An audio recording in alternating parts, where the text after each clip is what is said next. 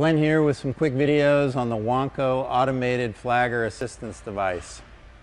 So this first video we're going to have a quick walk around tour of the unit itself and all the hardware features. Then we're going to talk about deploying the unit and pairing a single device to the wireless handheld controller.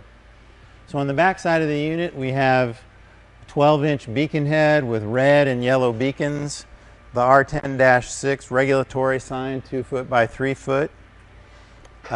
Rear hitch standard with all trailers for tandem towing, rear tail lights and wiring included. As we move around the unit this way, we've got a 2-segment 8-foot arm powered by an electric actuator, 13-inch wheels, plastic fenders, 4-corner leveling jacks for leveling the unit out on uneven surfaces.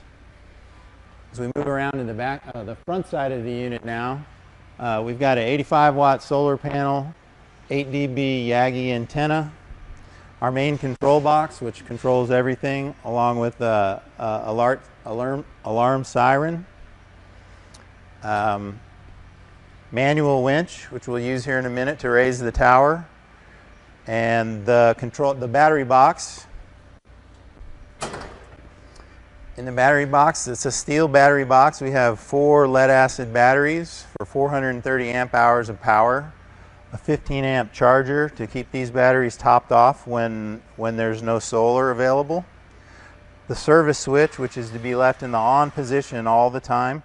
When this switch is off, it actually cuts power to the system and prevents solar charging, so this is to be left on all the time.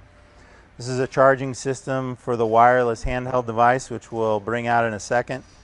And then this is a manual emergency button for controlling the gates and the arm when the wireless handheld is not available.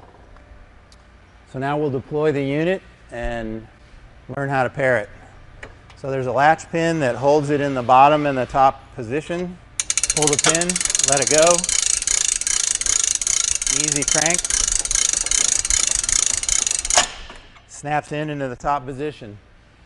So now we're fully deployed. The beacons are 95 inches off the ground. We're going to unplug the charger from the wireless handheld. It's got a comfortable strap. Easy to turn on.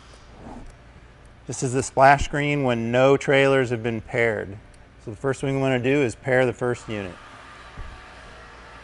We got 2 choices. You can pair any button with any trailer at any time. So we're going to start with number 1.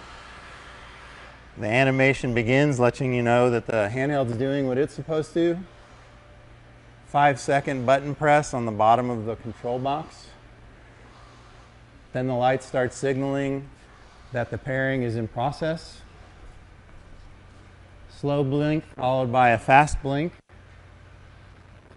Fast blink indicates that the units are communicating, and when they finish, the pairing is complete and it's indicated on the screen.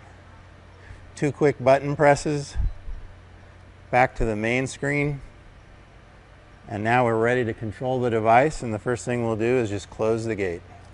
Get a 5-second countdown on the screen and a 5-second solid yellow, and then the arm moves.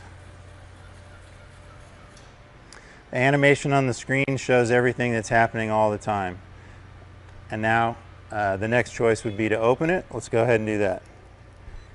No delay on the open, it just happens immediately and goes back to a yellow flashing state.